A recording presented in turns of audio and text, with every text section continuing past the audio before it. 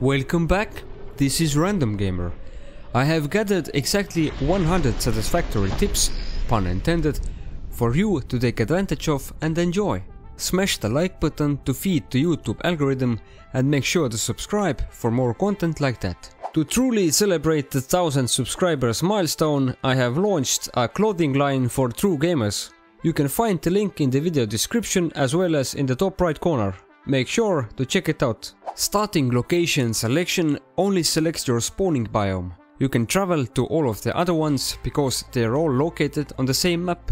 Increase the field of view in the game settings to see your surroundings better. Explore the map. Do not stay in one location, get to know your area. Press B to toggle flashlight if needed. Crouch slide jump is the fastest on-foot moving method. Collect every new thing you see to trigger research trees. When fighting enemies, use jumping to dodge the hits. The most common enemy, Hawk, needs 4 hits with the zapper.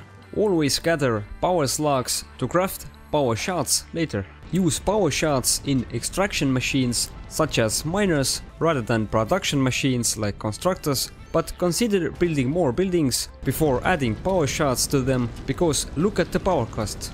Before the game lets you build a miner on a node, you need to get rid of the large rock formation on top of the mining node manually. Hold E, then press tab to AFK mine the nodes.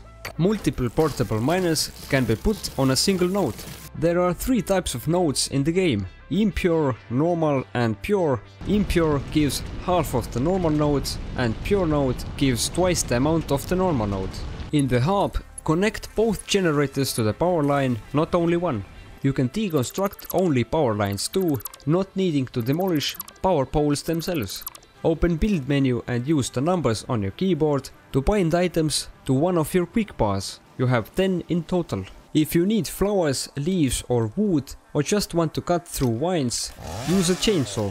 Automate as soon as possible and do automate every material. You will thank yourself later. Only manual crafting should be done in the beginning to establish essential automation itself. Use crafting to-do list when you might not remember everything by heart. Start hard drive hunting early in the game to unlock alternate recipes for starter items. The unlocking is random, but it is connected to your research levels. Therefore, there is a bigger chance to unlock low tier alternate recipes when you're still in the low tier of the game. Don't forget to gather hard drives later in the game also. When a hard drive needs power to unlock, build a temporary biomass burner setup. Be sure to carry the needed materials for at least a few biomass burners as well as some fuel for them. Press N to quick search items and buildings. By the way, it is also a calculator. Build on foundations as soon as possible to better align your machines. Fastest way to build a large flat area with foundations is eye-level spam placement method. Plan out the factory beforehand to gradually expand on it and therefore reduce the redoing. Calculate your production line resource demands from the end to the beginning before the building process itself. Make sure your factories have an odd number of length if you want to use perfectly aligned middle doorways. Copy and paste buildings with the eyedropper method.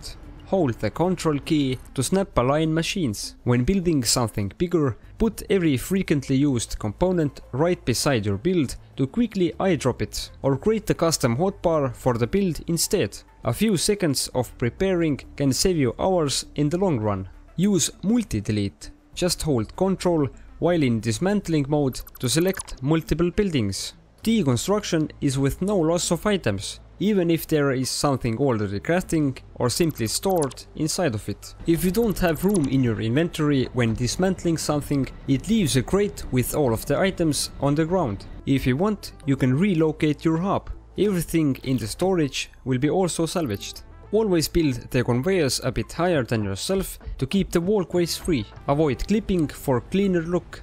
Make 90-degree connections to make it look neat and professionally satisfactory. Splitters and mergers can be placed directly on the belts or to the end of belts in addition to just placing them on the floor. Belts, power poles and miners can be upgraded. You don't need to demolish the old ones. You can clip splitters and merges through power poles. You can easily count buildings with the deconstruction menu while selecting up to 50 buildings. Be careful not to delete them by accident. You can see what is in the storage container or what is being produced in a machine with the deconstruction menu from quite far away without the need of even opening them. Don't forget that you can also build vertically rather than only horizontally. Use this to your advantage whenever possible. Use conveyor lifts whenever possible to achieve clean and compact builds. Conveyor lifts' max height is 13 walls. Split items to a storage container in the end of the production lines for later use. Item stacks can be split in half by left clicking on them. When holding the left click, you can select a specific amount to split by typing the desired number. Double click to move a stack of items. Hold Ctrl and click on an item to move all of the same item stacks. You can use the same method for filling the required items for the hub milestone upgrades also. Hold down Ctrl as well as the left click and drag to move all of the same item stacks to trash. To fill a container only to a specific slot amount, spam split something cheap in it like concrete. Make sure that the cheap item is not the item you want to collect in the storage container. Preferably create a central storage facility as soon as possible to easily access everything from the same place. Ore nodes can be covered with foundations and the miners will still work. Advance to coal as soon as possible to get the power automated. Craft the blade runners to move a lot faster. Build manifolds to connect multiple buildings to one conveyor line. Just split the conveyor to every machine and let the system fill up to reach its full potential. Be sure to use the right conveyor tiers. Use the Awesome Shop. Generate coupons passively while routing item overflows to the resource sinks. One of the first things you should buy from the Awesome Shop is wall power joints to make your power setup quite a bit neater. Bring concrete to build foundations for temporary bridges, and other essential building materials are also very useful to carry when going exploring. Use stackable conveyor poles or storage containers to reach heights. You can also gain height by stacking the 2x4 meter foundations while jumping, or by using the Awesome Shop's 8x8 double ramps instead.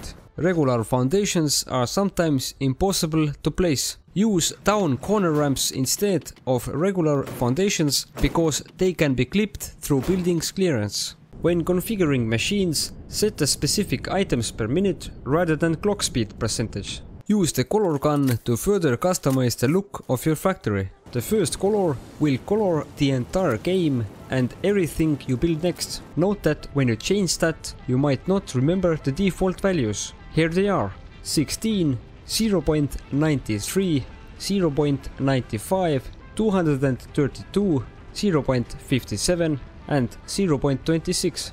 The smallest 90-degree angle rail you can build is with a radius of 3 and biggest is with a radius of about 8 foundations. Create automated walkways while building conveyors flush with the foundation floor. Just build the conveyor poles one 8x1 foundation deeper than your factory floor and then build foundations on top of that, completely hiding the poles, and then connect the conveyors. Use hypertubes whenever possible for long distance travel and also between buildings or factory floors, for example. Build a row of powered hypertube entrances to get a significant speed boost to either travel through a hypertube like a normal person would, or to cannonball yourself across the map like I would. You can turn around while inside a hypertube, just move backwards. Pipes and hypertubes can be built with different modes. You can choose the suitable one for you by pressing R. Build pillars etc. in the center of staircases to minimize the danger of falling. Build pipeline pumps directly on the walls to avoid clipping. Every pump has a head lift of 20 meters, which is equivalent to 5 walls. Craft the jetpack to reach heights a lot easier. Make sure to keep some thrust for safe landing. Spamming jetpack's thrust brings you higher. Keep truck stations away from your working area and obstacles. When setting up a truck station, make sure to also provide consistent fuel to the station, and don't forget to configure the load and unload option as needed. When you need to put a bulk of the fuel item in the truck station, hold Ctrl and drag the item rather than Ctrl click, because otherwise it tries to go to the singular fuel slot instead. You can use basically anything to fuel the trucks with, from leaves to nuclear fuel rods, but it is best to start with coal and then move to packaged fuel later in the game. There are plenty of options to choose from.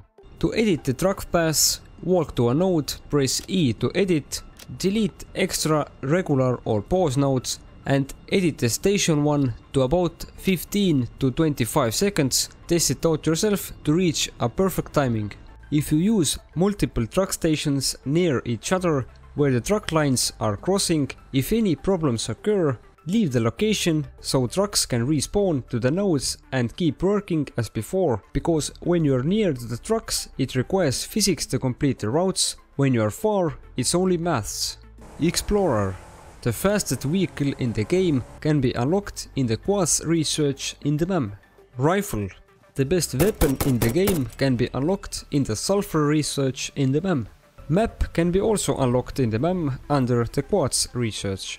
You can destroy cracked boulders with obelisks. They might uncover resource nodes, power slugs and cave entrances. You can daisy chain jump pads to create an automated travel path when you align the pads correctly. You can survive a high fall when you land in deep enough water or on slime jelly landing pads. Keep spare equipment as blade runners and or jetpack and weapons, and definitely essential building resources in your base in case you die. If you die, all items in the inventory will drop in the death crate at the location of the engineer's corpse, which will appear on the compass. The death crate stays there forever until emptied by the player. If you die to the void, the crate will appear either near the void or by your hub. Its marker disappears from the compass once the crate is emptied or the game is reloaded. In multiplayer, to indicate something to other players, hold Alt and press left mouse to make a temporary exclamation mark. Press P for taking pictures or capturing videos without the HUD. You cannot destroy gas plants. Do not build your base near them because you need the room to expand freely. If you need to travel through gas areas, craft a gas mask and filters to survive. Store nuclear waste far away and create a massive storage for it. As of now, there is not a use for it. When walking near radioactive areas, you need to wear a radiation suit and use a gas mask with iodine infused filters. If you are inside of a train, you will not take damage from gas or radiation. To enable the console, press Ctrl-Shift-L and after that press tilde and then type r.fog 0 to disable all fog in the game. Same thing but 1 to re-enable it, or you can relog instead. There is also a way to pause the game and kill the player if needed. As a matter of fact, there are over 2000 commands to use, more on that in the official wiki. Second to last tip is a fun one. You can ride the invincible giant flying manta. And last but certainly not least, if you want to install mods to the base game, check out my guide linked below as well as in the top right corner. I have also created tens and tens of mod spotlights for you to take a look. A very small percentage of you, my honored viewers, are subscribed. This would really help the channel, and after all it's completely free and you can always change your mind. Thank you for watching. If you found this video helpful, leave a like and subscribe for more content like that. Make sure to click on the bell so you can get a notification about future uploads. See you on the next one.